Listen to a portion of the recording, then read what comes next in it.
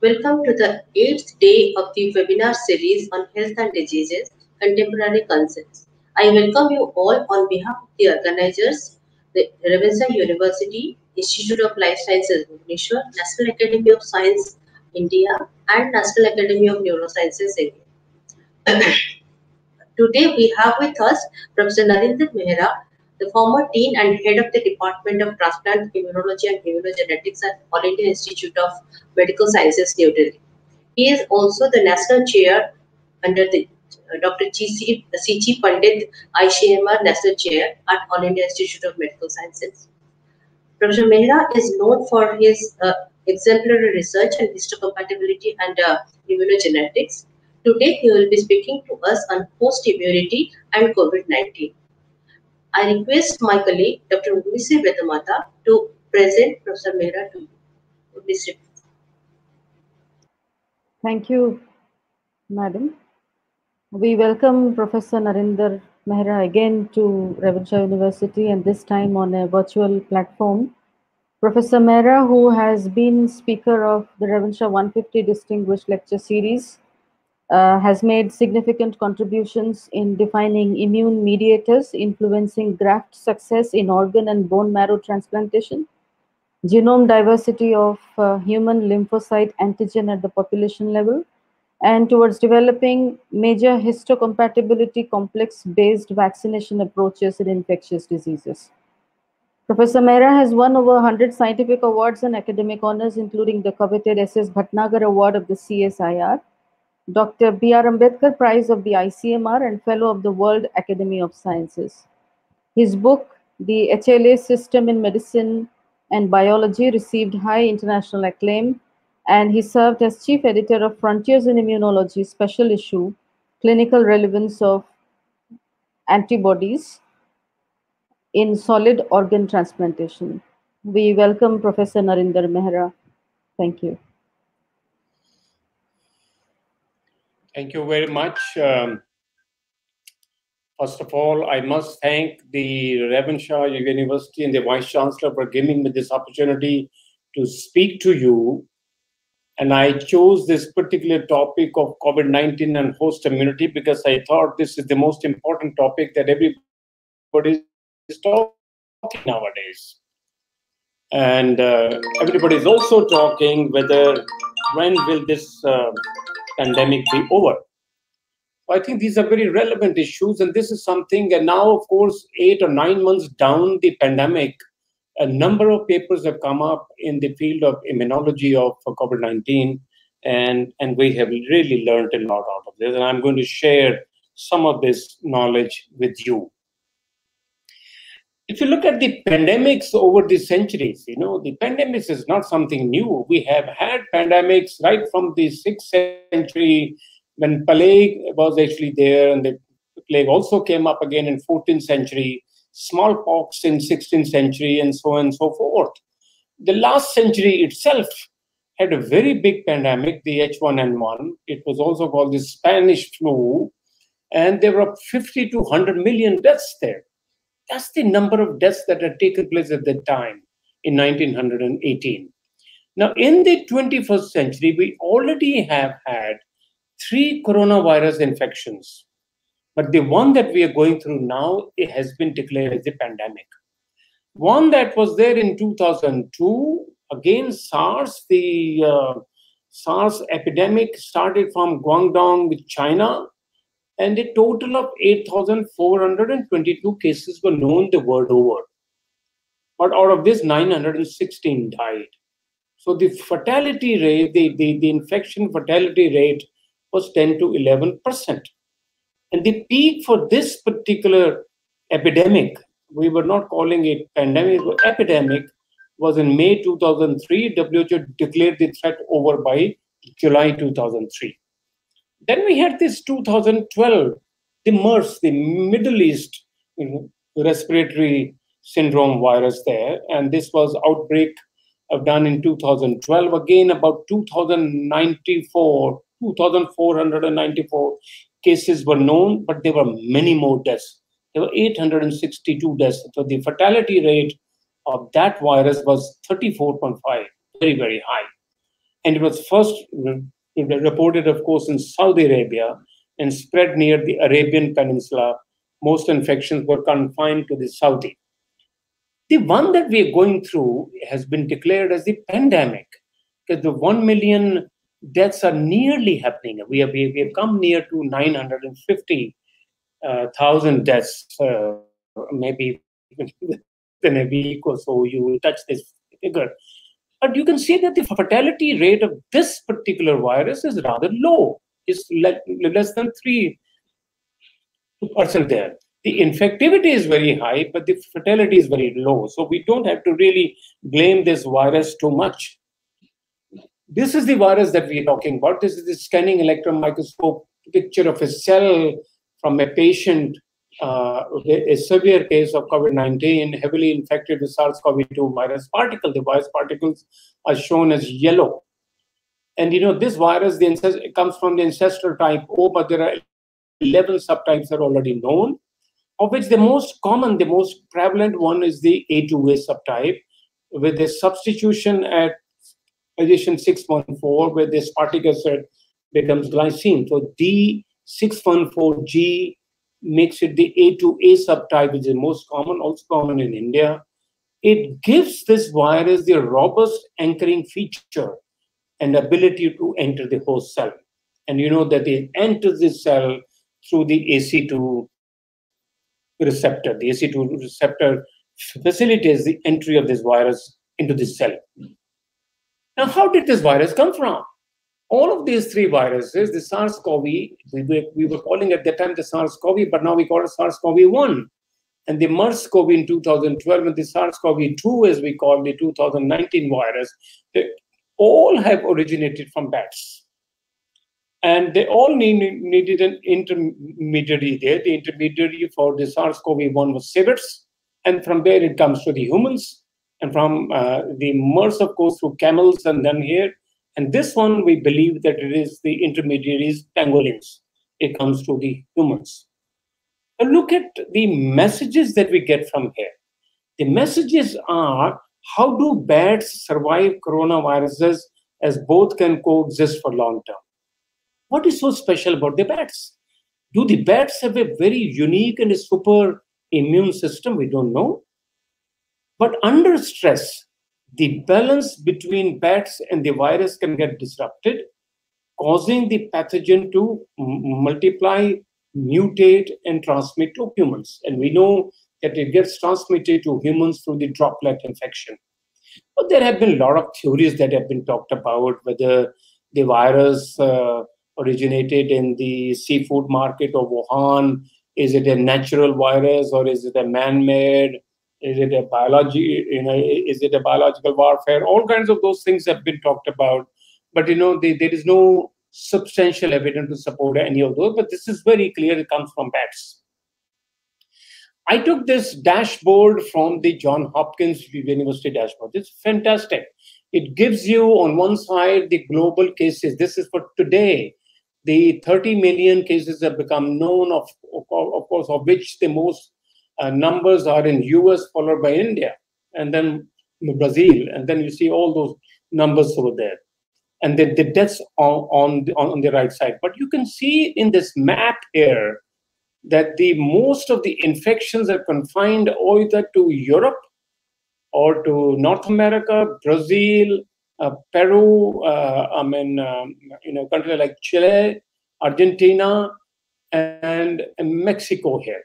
These are the numbers. But see, in Africa, the infection numbers are very low, except in South Africa there. And Indian subcontinent, of course, the numbers are growing. But when you look at the case fatality rate, this is very dramatic. That the number of deaths are very high in Europe, very high in Central America and South America, New York side and certain parts of the US were very few deaths in India, Indian subcontinent, and very few deaths in Africa.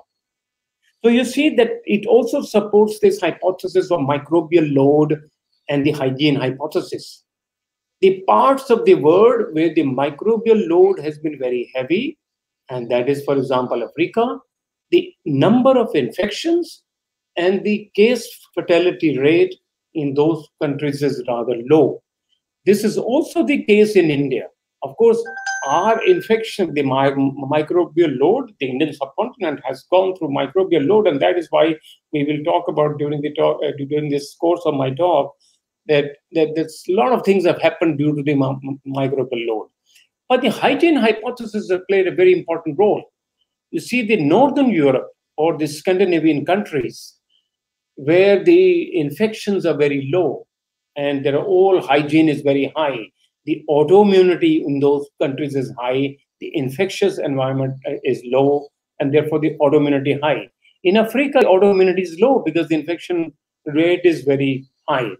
In the Indian subcontinent, we have a double trouble. We have both the autoimmune diseases as well as this. As we are really moving towards the westernization and cleanliness and things of that sort, we are now seeing the autoimmunity also being very high. So keep this in mind, the microbial load countries. This is just an observation, as you see from the dashboard of either the WHO or the Johns Hopkins. Now, this slide summarizes what happens. How does it affect you? How does the COVID-19 affect you? It's a pandemic, as we said, is caused by the severe acute respiratory syndrome coronavirus 2. That's why we call it SARS-CoV-2. And despite the widespread awareness of this, many are still unaware how it affects the body. This is the healthy state right in the top. This is what happens. The alveoli of the lungs are surrounded by these capillaries, and there's a gaseous exchanges take place over there, that the carbon dioxide brought by these capillaries is sort of exchanged here, and the oxygen comes from the alveoli into the blood. This is what happens in the healthy state. And of course, in the alveoli, you have two types of cells, the type 1 alveolar cell and the type 2 alveolar cell. We will talk about the type 2 alveolar cell a little bit more. Well, what happens in the people who get infected? Here is this particular sort of channel where the infection has come through. The spike protein covering the coronavirus bind the AC2 receptors, and the binding is primarily on the type 2 alveolar cells, allowing the virus to inject its RNA. The RNA now hijacks the cell, and therefore the infection starts and spreads. And now look at in the moderate case. This is a little moderate case, and that this could be asymptomatic or a pre-symptomatic case. In the moderate case now, after the infection, the type 2 cells start to release inflammatory signals. And these inflammatory signals lead to the accumulation of macrophage kind of cells there. You can see the macrophages there. The macrophages will now start to release cytokines. And there are a few cytokines that they release, of which the most common are the IL-6 and the interleukin-1 beta there. And you start to see also the accumulation of fluid in the alveoli. And this will anyway compromise the gaseous exchanges that have to take place at the alveoli then. What happens then in the more severe case, there is accumulation of neutrophils. The neutrophils get recruited to the site of infection, and they release what we call the reactive oxygen species to destroy infected cells, and that's why we need them. But they become too high, and the type 1 and the type 2 alveoli cells ultimately get damaged, destroyed, leading to the collapse of the alveolus and causing what we call ARDS, the acute respiratory distress syndrome. And these are the people, the severe cases, the people who will then develop breathlessness. And you can see that now the protein-rich fluid is all full over there and all. This is what you see when you look at the CAT scan of the lung of a very severe case. Now, these are the key phases of progression of the disease, from a pre-symptomatic or asymptomatic stage, where the SARS-CoV-2 infects the AC2 expressing nasal epithelial cells in the upper respiratory tract, as you can see here. Then you move towards the symptomatic stage, or the early phase, which is called a milder phase. The virus now infects the AC2 expressing type 2 alveolar epithelial cells, and the patients start to exhibit pneumonitis.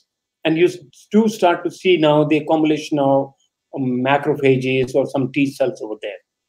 Now comes this severe phase, this severe disease, which involves, as you saw last slide, a disruption of the epithelial endothelial barrier, complement deposition and hyperinflammation there, and a lot of accumulation of neutrophils and a lot of cytokine will be released there, so much so that this barrier, this gaseous exchanges get compromised. This is the late phase.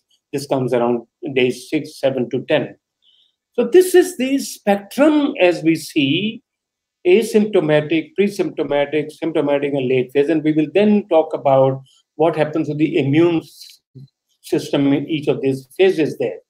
But this is another simple slide to tell you about the prognosis of COVID-19 infections. A simpler slide talks to you from day 0, go on to day 25.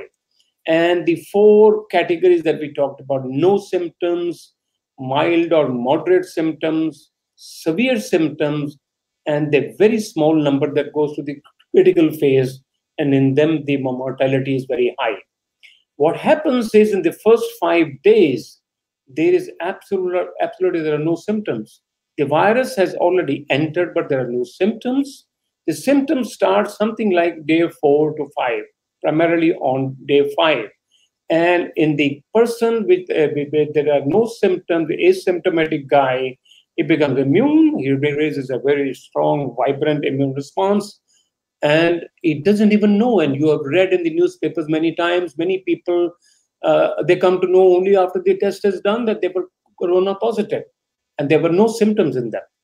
Here in this case, again, there are no symptoms in the day 1 to 5, and then there are mild to moderate symptoms from day 5 to maybe 10, those 5 days or so. And then these people are the ones which are home quarantined, and they become immune, and everything is hunky-dory with them, no problems. Is this particular case is over here now, which these severe symptoms go on until about day 9 or so, from day 5 to day 9 or something. They need hospitalization because their oxygen saturation levels are going down, and they may also be feeling a little more severer symptoms of blood breathlessness and things of that sort. So in addition to the little fever and the cough over there, and most of them would also get cured and they become immune. They're the ones who may need some oxygen support and all that. But here is this group over here which will immediately need the ICU or the ventilator is powered. And these are the ones, very few. Some of them will become immune and then they recover. And you have seen that a lot of people who were actually on ventilation, but they got cured and they came back. But the mortality in these people is high. So we are seeing about half of them who go on the ventilation who probably die. Now, let me show you this particular slide. This is remarkable. COVID-19, unprecedented growth in scientific inquiry. And look at in the PubMed until September 2. This is somebody has sent me this slide that he said until 2nd September, from January until 2nd September, that means 8 months. In 8 months, in COVID-19, there are 47,000 papers in the literature there, which means about 5,875 papers per month. And compare this to the other very important event that took place in the turn of the 21st century, the human genome. That many papers took about 20 years. So we were actually seeing about 196 papers per month. Look at the number of papers that are coming. A person like me who wants to really keep pace with the field of immunology is finding it very hard, because nearly half of the papers are in relation to COVID immunity or vaccines there. That's the interest. That's the international scientific cooperation that has gone around in the area of COVID-19 immunity and COVID-19 vaccines there. Now, I know that this is a mixed audience that I'm talking to. So I thought now I will switch gears and talk to you more about the immune system, the immune response that gets mounted to the COVID-19 virus. And here I thought I'd show you an immune response stadium, a slide that I made way back in 1999 for our students there, teaching them about immune response stadium. But here, like a T20 game, you have 13 players on, the 11 players, all of them, to sort of play, and then there are two batsmen there. Here we are talking of only three players. So this is a pitch. You have a batsman. The batsman is the MSC, the major histocompatibility complex, the HLA system. This is so very defined as you grow in this species. Many of you are zoologists, actually. So as you look at the evolution of species, humans is the most evolved species, and humans has the maximum diversity of MSC as we see. So MSC acts as the batsman, is expressed on the antigen-presenting cells, and the major job of the batsman is to hit the ball. And the ball here is the second half of player, is the antigen. The antigen is very large, the pathogen is very large. It must be broken down to what we call peptides. So the MSC peptide complex formed. So the question here is, no pathogen or peptides derived from the pathogen can be seen by the immune system unless it gets presented in association with the MSC. This is a requirement in the human system and in most of the mammals, that the pathogen, the foreign exogenous antigens, must be presented to the immune system in association with the MSC. And then you have the headquarters cell, the CD4 T cell. The CD4 T cell will then, it's a helper T cell. It will help the cytotoxic T lymphocytes or CD8 positive T cells on one hand, and the B cells on the other. The B cells will turn into plasma cells, and they will then make the antibodies. But that's in the simplest terms, the way the immune system works. But there are two arms to the immune system. One is the innate immunity, which is pre-existing and ready to attack. And the other is the adaptive immunity. Adaptive is what we learn, stimulated by exposure to microbe, and it is more potent. Innate is pre-existing, you're born with it, you get it from your mother. And pre-existing, ready to attack any pathogen, but it must go down, and the whole job has to be taken over by the adaptive immunity. But the other very important point is, since there are millions of pathogens that the human race gets surrounded by, the MSC or the HLA system also has to be very polymorphic. If the system was not polymorphic, it will not be able to present those peptides onto the T cells. And that is why populations where the microbial load is very high, you will see that the MSC diversity is also very high. And we have seen in the population, I might mention in passing and some of the studies that my colleagues did while I was still in AIMS, and they described a number of novel alleles and unique haplotypes in the population of India. And same is true of populations of Africa. And when I say novel alleles, that means they do not occur in the Caucasians. So this is in brief the immunity or the immune response to any pathogen. And these B and cytotoxic T lymphocytes, we call them as immune warriors. Now, this is the innate and the adaptive immunity. This is in any textbook picture there. The cells which take part, the microbes, they pass through the epithelial barriers, and these are the cells which sort of take part in the innate immunity, the dendritic cells, the phagocytes, and the mast cells there. And the most important cell is the NK cell, the natural killer cell there. Here is the adaptive immunity, which is what is the most potent one. It is stimulated by exposure to microbe, and it is subserved by T lymphocytes on one hand and the B lymphocytes on the other. And I'm sure many of you know all of the things, but the B lymphocytes turn into plasma cells making antibodies, and T lymphocytes, again, there are many other subsets of these T cells known, and I'm not going to details of those, and we call them Th1 cells, the Th2 cells, and based on their CD markers on their surface there. Now, what happens in COVID-19? This is a very important slide I want you to understand. This is before onset of symptoms. This is after onset of symptoms. Look at that. You take this sample from the nasopharynx or the virus from the respiratory tract, or from the bronchoalveolar lavage is there. This is your day 0. This is the day when the symptoms come. However, the virus has already entered the body up to day -5.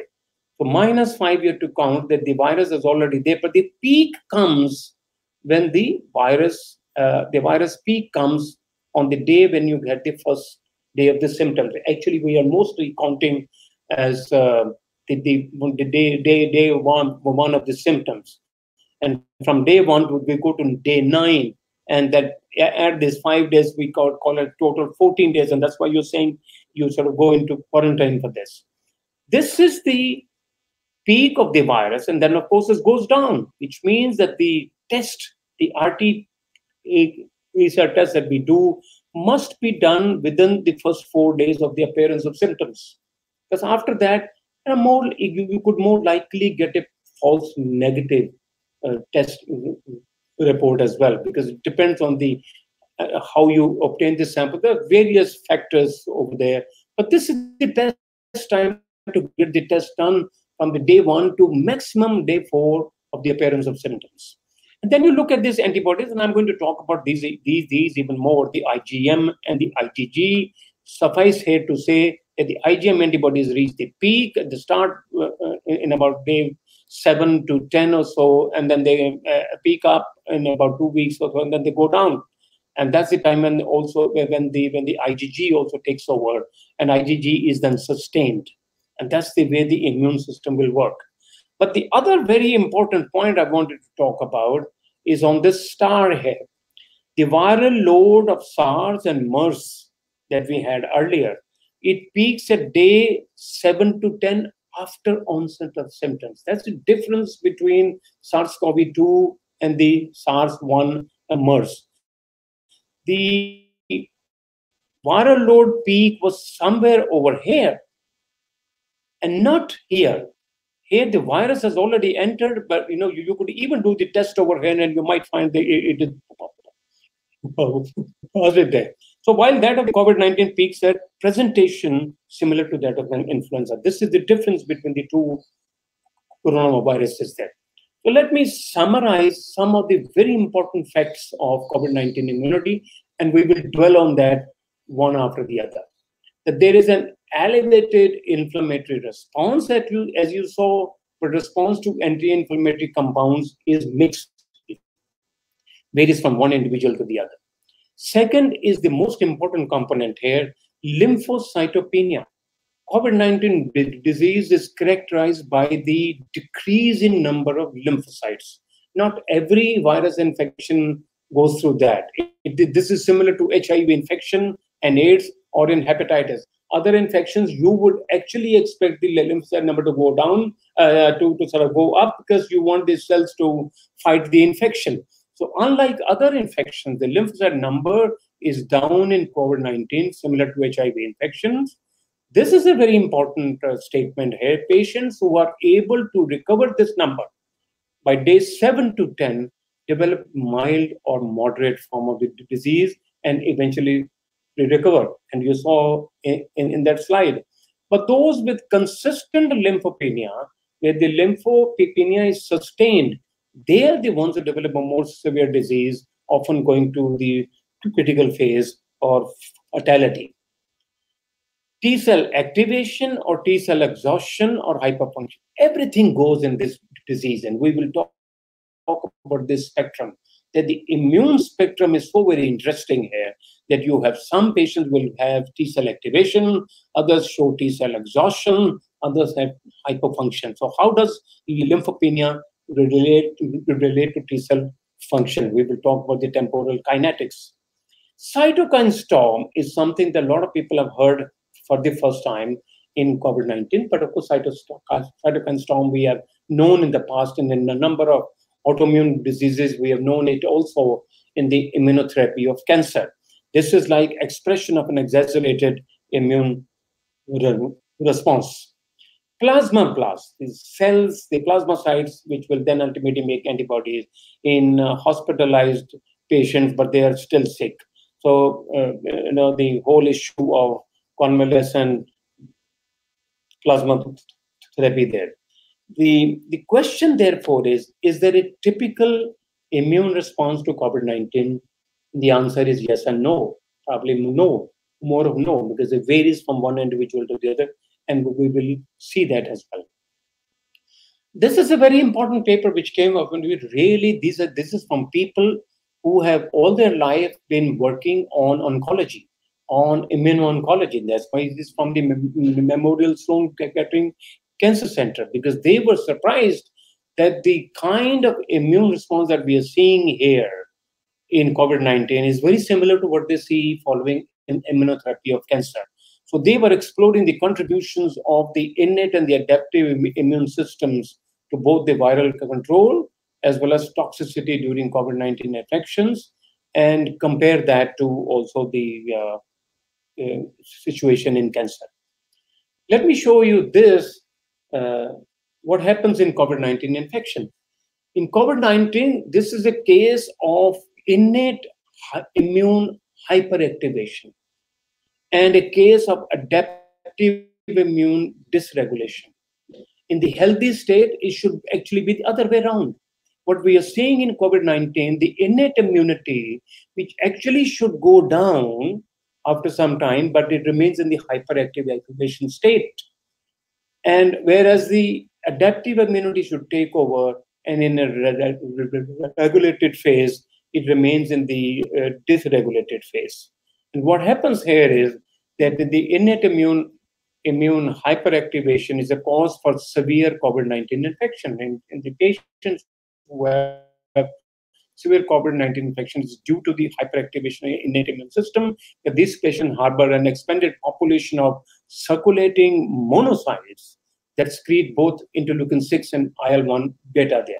That's the cytokine storm. So an innate immune-mediated cytokine storm. The cytokine storm that we're seeing in them is actually mediated by the innate immunity. You could actually remove some of these cytokines, or particularly IL-6, by the use of this monoclonal antibodies, the tocilizumab and the cetuximab. But this is not very easy. And of course, the trials done is not going to be that easy there, because there are other issues that come up. The case of adaptive immune response dysregulation, the viral dissemination and circulating viral RNA in the peripheral blood is strongly linked to disease severity.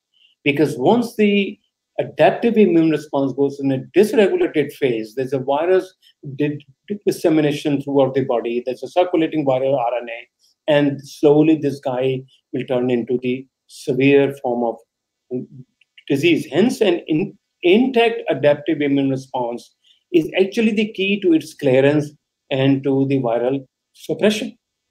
Retention of virus-specific memory T cells is needed for maintenance of long-term antiviral immunity.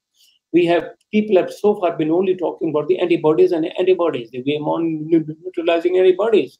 But the antibodies will actually go down in about 3 to 4 months' time. What you need is actually the virus-specific memory T cells. And we will talk about that as well, that the COVID-19 virus generates these cells, and these are very necessary for maintenance of long-term antiviral immunity. So how do we achieve that? A few possibilities are emerging. Let me first show you this particular slide, which shows you the innate immune regulation of antiviral defense and tissue toxicity. The slide has 2 parts. This is the normal immune homeostasis. When we talk of innate immunity, we talk of DAMs and PAMs. So the virus is not directly picked up by the antigen cell. It comes in the form of damaged associated molecular patterns, or the pattern associated molecular patterns. And that's what we call them DAMs and PAMs. They are the ones which enter and they activate the resident macrophage cells. And these macrophage cells will then activate the innate immune pathways through either the TLR, the toll-like receptors, or the inflammasomes, activation of others, and will lead to the secretion of these 2 cytokines. These 2 cytokines are most important, the IL-6 and the IL-1 beta. And these lead to the recruitment of neutrophils as well. What happens in the normal immune homeostasis, there's also the recruitment of CD8 positive cytotoxic T cells, and therefore everything remains in a normal state. On the other hand, if there's the acute lung injury, then the macrophages keep on secreting this cytokine, then they recruit more of neutrophils, and this particular epithelium actually has leakage, that there's damage there, induces tissue damage, leading to alveolar flooding and fibrosis. And you saw that the fluid accumulating there. This is the comparison between the normal immune homeostasis and the acute lung injury. Now, look at the cytokine storm, and we have been talking about two cytokines so far: the IL-1 beta and the IL-6.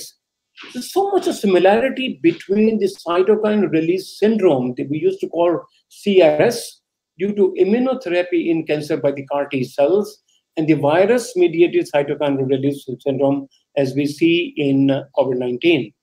Here, as you can see, it's similar way, the CAR T cell, the tumor, and the DAMPs and PAMs, the macrophage will lead to the cytokines, the IL-6 and IL-1 beta there. But these could actually be blocked without affecting the toxicity. So during CAR T cell-driven cytokine release syndrome, blockade of macrophage-derived, these two cytokines limit the tissue toxicity without interfering with the anti-tumor immunity. However, in COVID-19 or during viral infections, blockade of macrophage function may impair both innate and adaptive viral control. So earlier, when the disease started in about April or May, people were talking about why don't we use monoclonal antibodies to block the IL-6, and that would help. But it was found that it actually leads to impairment of both the innate and the adaptive viral control. Hence, that was then the idea was then dropped. So this is the way the cytokine storm happens in the COVID-19 infection.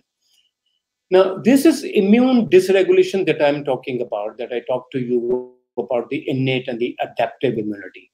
And please follow this slide with me one by one, because one is in the acute phase and the other is in the chronic phase.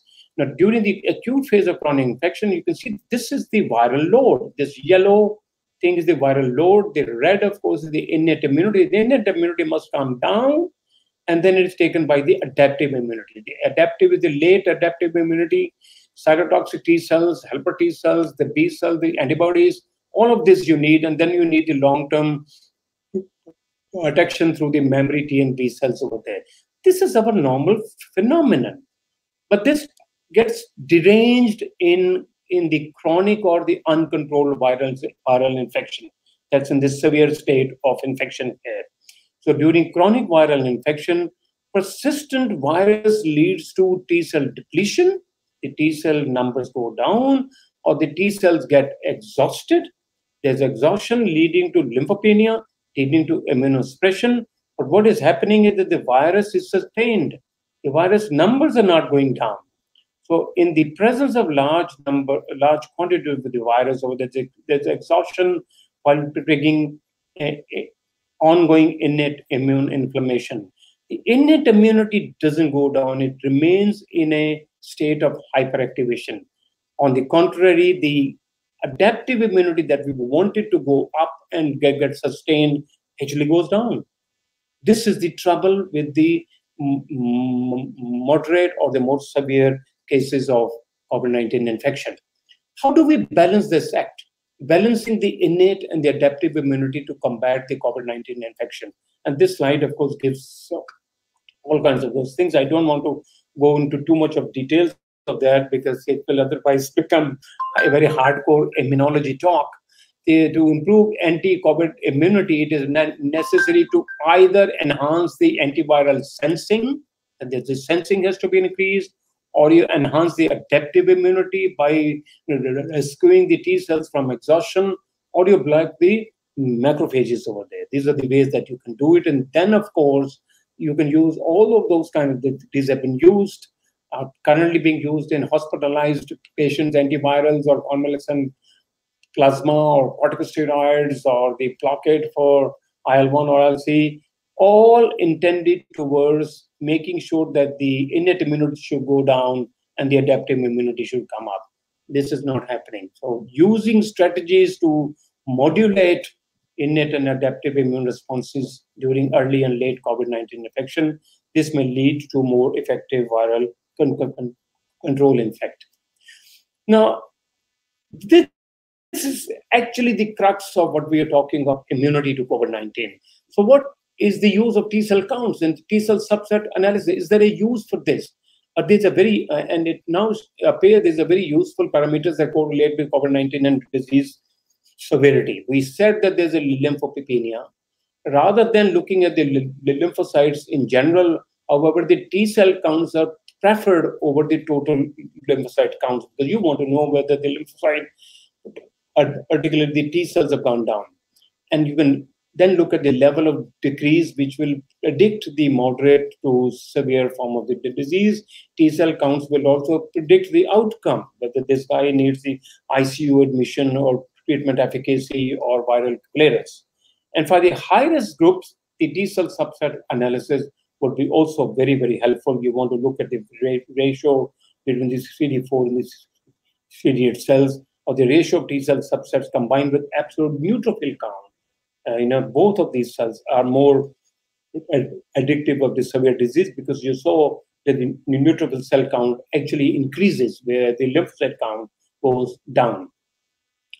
I publish, and I'm regularly publishing articles in Hindustan Times. I don't know, some of you have also seen, when the pandemic came up and towards end of March, my family was very insistent that why don't you now write for the common man? So I started writing my first paper. My first article came out Hindustan Times, April 1. And here I had discussed, can India be an outlier in the spread of COVID-19? And the hypothesis was the three factors for the observed low severity of infections in India. I had said at that time that the severity of infections in India is going to be low. And of course, we know that only 6% need hospitalization and less than 5.5 need ventilatory support and deaths. And the three hypotheses was broad-based immunity in the population of India due to the microbial load. We have been living in a very high microbial load, so we have raised a large number of memory T cells, that broad-based immunity in us, if you compare ourselves to the European counterparts. The environmental factors in the food habits, and a lot of our people who deal in nutrition, they say that the Indian food perhaps is very, very good, and that contains all those reactive oxygen species, and therefore they helps us to maintain our immunity. And people have been taking what we call kara and all kinds of those things. But the third is very important, and I mentioned to you a little bit, the extensive diversity of HLA in the Indian population because of that microbial load, and therefore the existence of several novel genes and unique haplotypes. This is an important contribution of the immune response genes. On the basis of this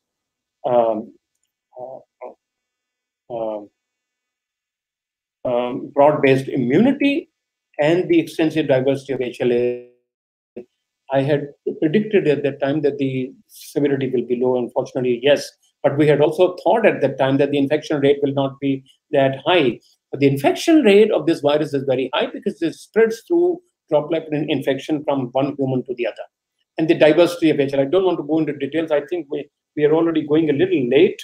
Trying to show you that the diversity of HLA, various genes. This is one of them, which is so very common in every population. You see that in Caucasians, there's only one subtype, the yellow component there. In the Jambians, it is 3 subtypes. Japanese, again, 3 subtypes. Look at in the Indians, the diversity. This is what I mean by diversity. And by diversity, you also find this red one as something new, a novel subtype, which you only see in the population of the Indian subcontinent. So the question that therefore comes, could HLA diversity of Indians resist COVID-19 challenge? This is something that we need to find. I think studies are already underway. Many of the studies have been done in the West. I don't know whether studies have been done in India or not, but our hypothesis is based on these studies that we had done in the past, where we showed the remarkable HLA diversity of the Indian population with several of those genes, and there are a number of them. The divergence could be due to selective advantage mediated through varied pathogenic challenges that confront the population of India. So we need to do all these studies, the population-specific care and the HLA interaction studies, to sort of really define the role of HLA over there. I want to again tell you a little bit more what I have told you so far, briefly talking about the immunopathology of COVID-19. This is one disease where we are seeing, as I showed you, lymphopenia. Both the CD8 positive T cell number goes down, CD4 T cell number goes down, B cells go down, natural killer cells go down. But there's also T cell activation. And look at those markers, particularly the CD69, CD38, CD44. These are the markers of activation, and therefore a lot of cytokines, the T cell activation cytokine. But there's also, you saw there's a lot of dysfunction, T cell exhaustion, NK cell exhaustion. Everything that you know in immunology, you see in COVID-19. And then there are abnormalities of the granulocytes and the monocytes. That whereas the eosinophil number and the basophil number, the monocyte number goes down, neutrophils go up in COVID-19.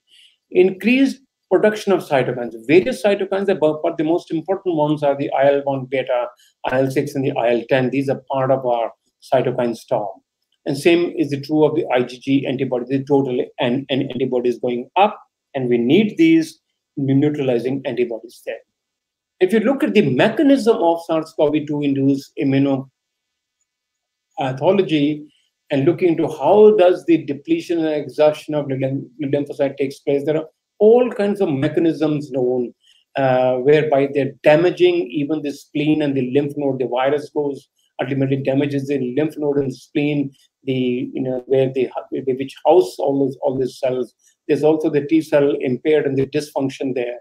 We talked about that if there's a lymphopenia, it will also lead to microbial infection. The infections will go up. And that is seen by the neutrophil numbers going up over there. We talked about the cytokine storm, and this, of course, briefly summarizes how does the mechanism underlying this cytokine storm. And one of the other ways is the ADE, and we have seen this in certain virus infections, the antibody-dependent enhancement. Here, the virus entry actually into the cell gets enhanced due to the antibodies there. So maybe somebody who's more interested in that could talk to me separately on this. So what are the clinical implications of SARS-CoV-2-induced immunopathology? One, of course, we've seen that the effect of lymphopenia and on microbiota, because the lymphocyte numbers, both the T cell and the NK cell numbers going down, so naturally the microbial infections will go up. And that's what happens in COVID-19. Severe cases, actually, the microbial infections go up. And the effect of elevated cytokines, the cytokine storm, which is very high, leads to dysfunction of multiple organs. And the multiple organs that get damaged are the lung, the liver, the kidney, and the heart. All of them get damaged over there. One other question that a lot of people talk about, what happens to the asymptomatic SARS-CoV-2 infections? People who have who turned out to be positive in their test, but there are no symptoms. But what is the immunological and the clinical assessment of those? This is a nice study done by the Chinese group, but led by the Chinese guy who's in University of Pennsylvania. Study on 37 asymptomatic individuals in Guangzhou district without any relevant clinical symptoms in the preceding 14 days and during hospitalization. This group had a significantly longer duration of viral shedding. This was a sort of revelation that the viral shedding in the asymptomatic group goes on and on, probably more than the symptomatic group. The virus-specific IgG, this is a large paper. I've only brought about the major points of this paper. The virus-specific IgG levels in the asymptomatic group were significantly lower. The IgG levels in the asymptomatic group is lower relative to the symptomatic group in the acute phase. Asymptomatics exhibited lower levels of 18 pro and anti-inflammatory cytokines, which therefore means that the asymptomatics have a weaker immune response to SARS-CoV-2 infection. And that is also evident from the fact that the longer duration of the viral shedding because the weaker immune response. response in these individuals.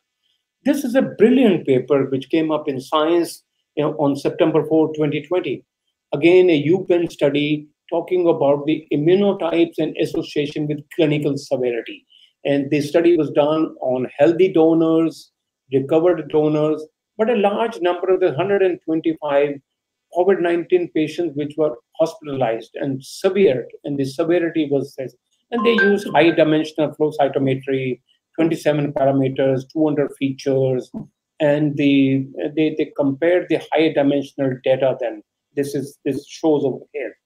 But the summary of this paper is that these people were, particularly in the hospitalized group, they were able to identify three immunotypes, the type of immune response in them. So their immune response varies even in these hospitalized individuals. Great immune heterogeneity in COVID-19. In one case, there's a highly activated CD4 in the CD8 positive T cells, and there is an altered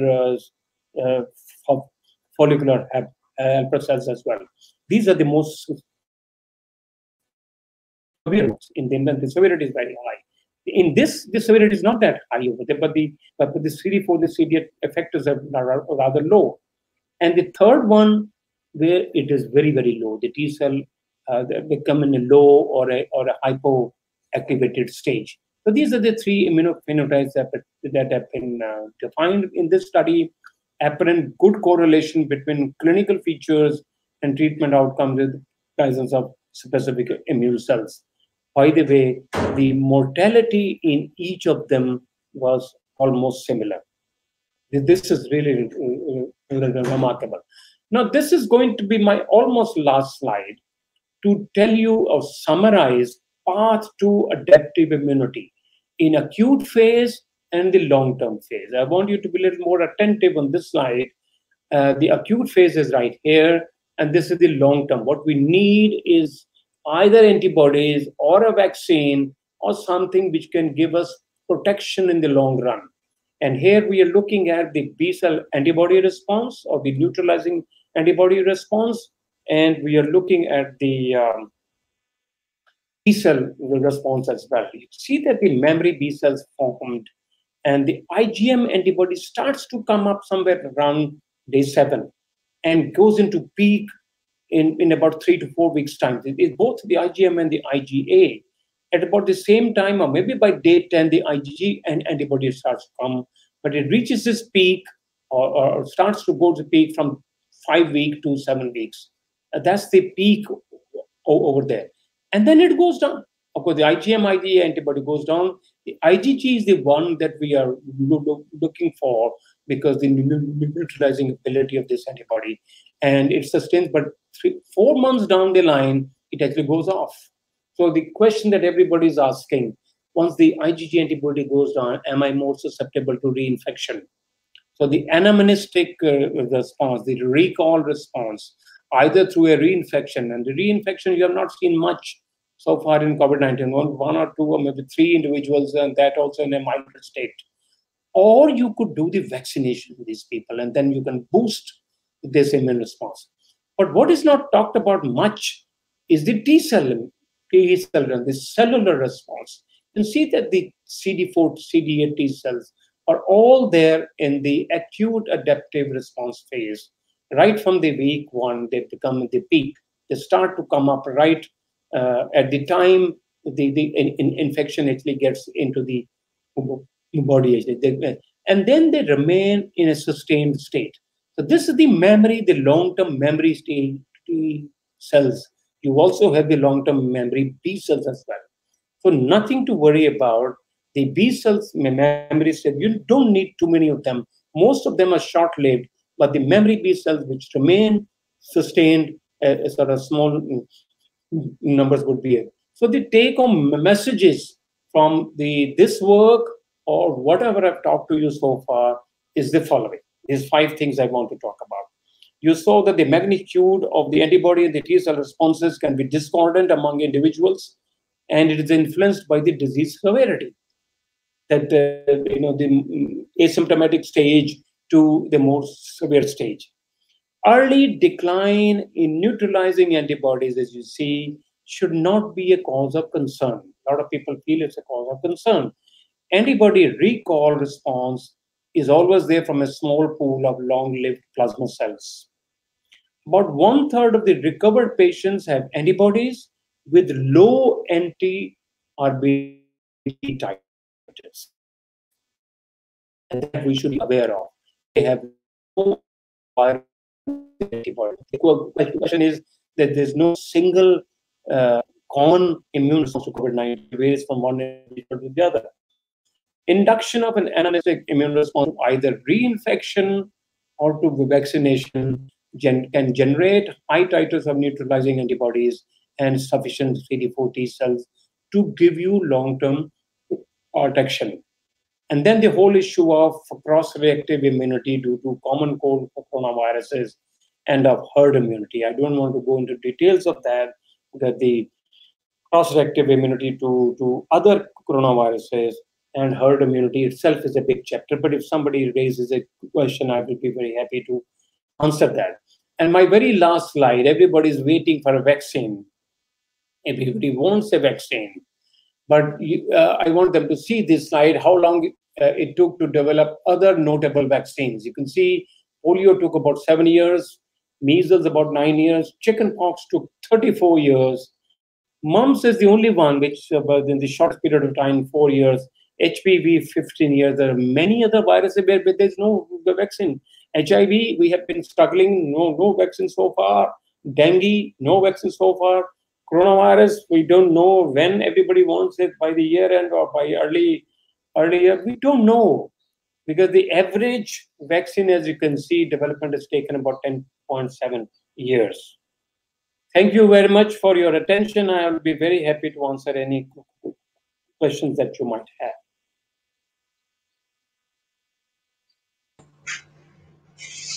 Thank you, sir, for this informative talk. Starting from the general aspects of the COVID-19 infection and its consequences to the in-depth discussion on the molecular mechanisms and particularly your general public writing in newspaper, your prediction regarding the future of the COVID-19 infection in India and how we Indians are fortunate enough in comparison to the Westerners in having a broad based immunity, environmental and the food habits of ours has boosted us for better protection and our own human lymphocyte antigen diversity because of the microbial load helps us in fighting this COVID-19 in much better way than the rest of the world. Thank you, sir, for your illustrative lecture. It is always a pleasure to listen to you and to enrich ourselves. So, I'll now take up some questions from our students, colleagues, and viewers. Uh, there is a question from Prateek Priyadarshan. He wants to know for he has to know for how long can antibodies be found after COVID-19 infection. Does the presence of these antibodies against COVID-19 mean a person is immune? It's a very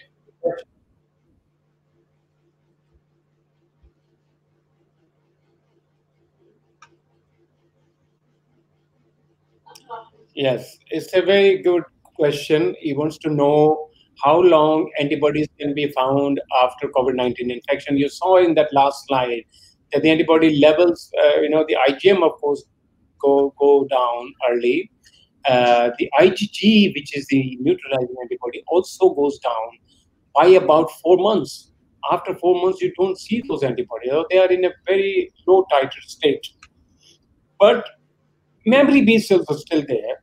If there's a reinfection, or at this stage, if you get a sort of vaccine, if a vaccine becomes available, you will have a booster to the immunity there. So both the T cell memory cells as well as the B memory cells are still there, and that is why one is not so far getting a reinfection. Of course, we do have. In medicine and science, you don't have everything left or right. You would definitely say the 1 or 2 cases of reinfection, but the reinfection was also to a different virus. When you look at the sequences of those that were a little bit different over there, and the milder infection in them. I see another question, Shrikant From Jana. Dr. Nisha Patra. Sir, there is another question from Dr. Nisha Patra. She wants to know, are there any risk of long-term implications in the infected but recovered patients? Those who are once infected but recovered, and is there any long-term consequences on them? Yeah, this is another very, very important point. Actually, you know, COVID-19, we call it the novel coronavirus. We're learning every day. It's only about 8 or 9 months. So now, yes, there are implications. There are post-COVID implications there. You have seen a lot of people, even though they're recovered from the virus, they become negative. But they still continue to have those symptoms of tiredness or the headache and things like that. So that's the post-COVID syndrome. And the post-COVID symptoms generally are seen more in either people with more age, the aged people, with those with obesity, or those with underlying comorbidity there. So some of those people do have. So much so that the hospitals are now making post-COVID wards as well. So there is one question from Shubhakanshi. She wants to know how the COVID-19 affect our complement system. Well, there are no studies done so far. I don't know if there is any study that has looked into the effect of COVID-19 virus on the complement system. I would like to see that. I don't know. Sir, there is one question from our colleague Dr. Shrikant. He wants to know, when will India get its COVID-19 vaccine? Keep your fingers crossed. We don't know. It's not just India. When will the world get its COVID-19 vaccine? Of course, there are 175 or maybe 118 candidate vaccines under trial. More than 26 of them are in the phase 3 trial now. We call about 5 or 6 that are in the front runner stage. 2 from China and 2 from US, and 1 from that Oxford vaccine there. India is also doing its own role. India, there are about 7 candidate vaccines under trial. At least 2 of them are doing very, very well. They've already passed the phase 1-2 of the trials, and they will soon be entering the phase 3 trial over there. So we don't know. Now, when will the vaccine come? Anybody's guess.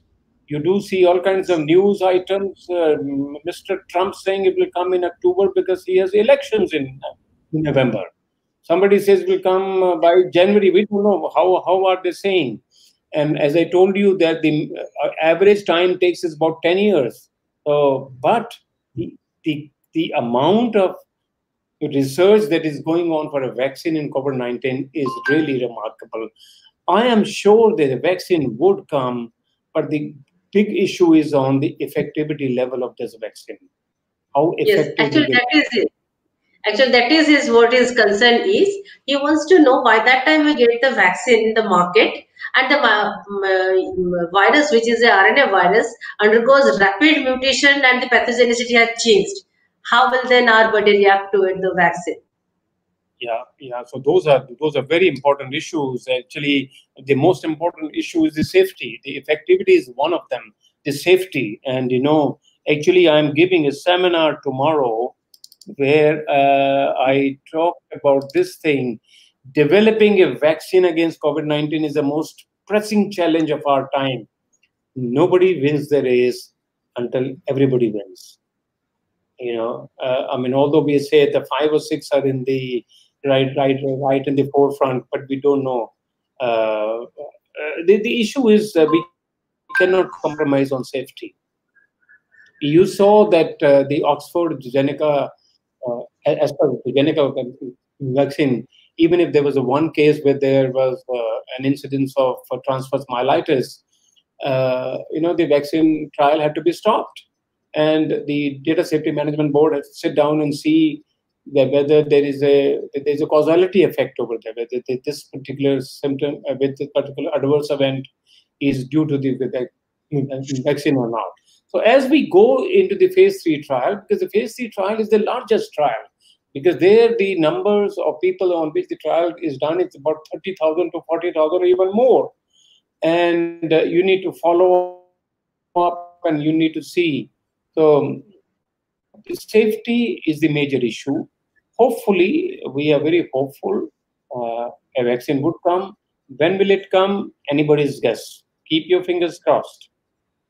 But until Sir, the vaccine comes, until the biological vaccine comes, please follow the social vaccine, the MHD, uh, face mask, hand wash, and social distancing.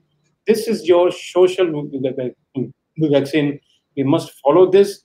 After all, we have been able to control HIV infection as well through those social means, through those education and all that. We need to follow this 3-letter word of MHD until the vaccine comes. Sir Pratit wants to know whether it is the antigenic drift or antigenic shift that is responsible for mutations in SARS-CoV-2. Oh, it's a biology based question. I would I really don't know. I've not seen studies done on those. This has not been my actually field, so I haven't delved into that. But my hunch would be it's more of antigenic drift. But there's also a lot of influence of the environmental factors there. In sort of mutations do happen in viruses. The viruses are known to undergo mutations there, and you already saw in my slide there are 11 subtypes known, but the most common is the A2A, and the DE614G is the most common mutation. There would be others as well, but the business end of the virus, which actually gets anchored onto the epithelial cells, it doesn't matter if there are a few mutations here and there. He also wants to know, sir, there are some people who always say that they never catch COVID. What could be the mechanism behind that? And are these people actually the asymptomatic COVID patients also? Some people claim they never catch colds. If it is so, what underlying mechanisms? Yes, Yeah. in the last slide, I talked to you about the cross-reactive immunity. In addition to these coronaviruses that we talked about, the COVID-19, there are those mild, at least 6 coronaviruses are known, and they are known to cause common cold, very simple common cold. And these could also lead to generation of immunity, the cross-reactive immunity. That's one of the factors that we think that some people don't get any infection actually because they do have the cross-reactive immunity in them. Now, because they have the immunity in them, they don't catch cold. Or if you would also have a shot, there are all those common cold, the flu virus, the influenza vaccine there. If you take that, that also would protect you from developing common colds. Yeah. But the common cold coronaviruses are already known, and there is a fair amount of cross-reactivity. One of my papers, my 7th paper in Hindustan Times is going to come up very soon in about a couple of days' time. And there I've dealt with that a bit more. Thank you, sir, for nicely explaining to us regarding the immune response in COVID-19. And sir, I have a question, particularly for the non-asymptomatic patients. There is a viral setting is longer, and you said that their IgG level is lower. So, what will be the long-term consequences in these patients? In They that, don't have I symptoms. they Suppose these don't. patients they don't have symptoms, but they also have certain comorbidity like factors like hypertension or diabetes or autoimmune problem, but they are asymptomatic. There are certain reports in our campus as well. So, what Yeah. will be the long-term consequences there? Yes, we don't know. I mean, this is the problem. The point is that, as I said, there's no single state of Answer immunity to with COVID-19. There's some people, of course, the data indicates people who are aged, people who have comorbidities, people who have immunosuppression due to one reason or the other. Like, for example, the transplanted people with diabetes, their immunity levels will be low. They will be more susceptible because they will not be able to raise those neutralizing antibodies and high titers. So therefore, they need to be at home, or they need to be hospitalized. And we have seen a lot of people of this category that I talked about. They get hospitalized, but they're doing well. So what we did not know in April or May, I think down these months, a lot of understanding has been reached, and we have been able to save more lives. The managing the patient of COVID-19 in hospital is not the same now in September, compared to what we had in April, May, because at that time there was no understanding. We were talking about hydroxychloroquine, we were talking about steroids, we were talking about antivirals, we were talking HIV drugs and all that. And now it is settling a bit more, and each case is an individual case. sir. Thank you, sir. Thank you So, very much. I think we have taken all the questions from the audience. Thank you, sir, for this nice discussion as well. It is always a pleasure to listen to you, discuss with you. It is always enriching, enlightening. Thank you very much for being with us, and we expect you to be more with us in the coming time. After this corona goes off, then we want you to be physically present in our campus.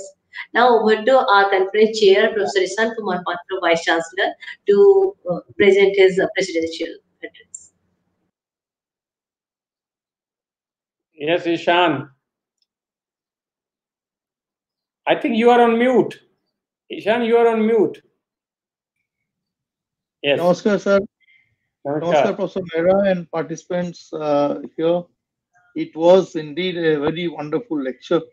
I don't think I've got to say much on it because you touched upon everything that one should know. And I have read all your comments, articles in Hindustan Times. I have them in my uh, computer, my mobile itself in the WhatsApp. And then I've been reading them. And this lecture that you gave, you don't need anybody to say that it was excellent, but it was definitely very, very informative.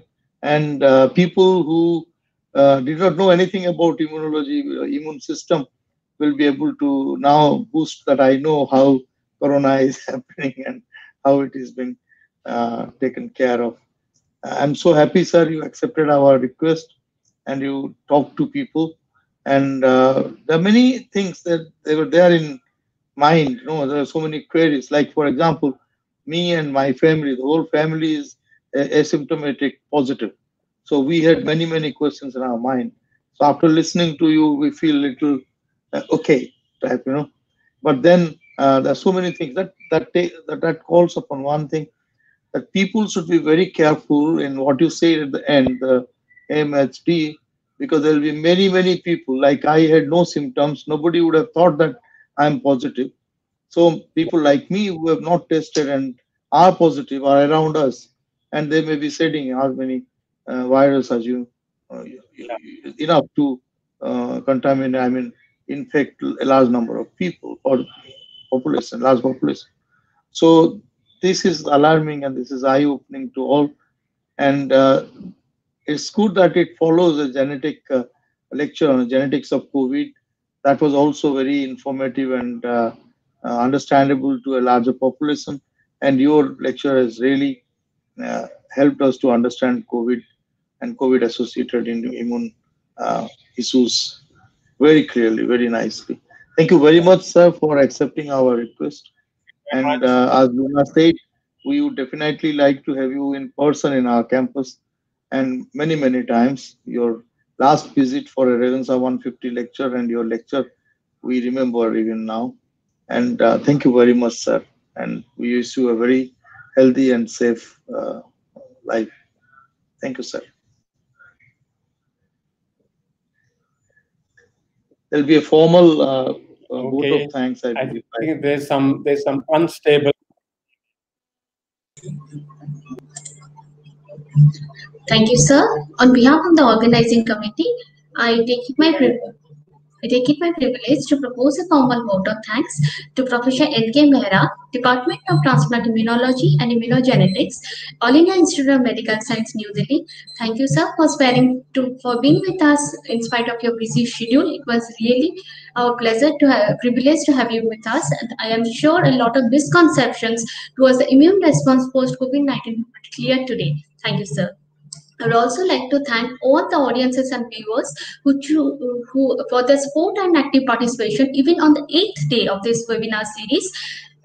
Hope you will be live with us in the coming lectures as well of this webinar series. Before we end, I would like to inform you all that tomorrow we have a lecture by Professor Ajay Parida, Director, Institute of Life Science, and he will be delivering the lecture on scientific management of COVID-19 pandemic. The session will start on day 9th of our webinar series, 19th September, 4 p.m. Indian Standard Time. Thank you.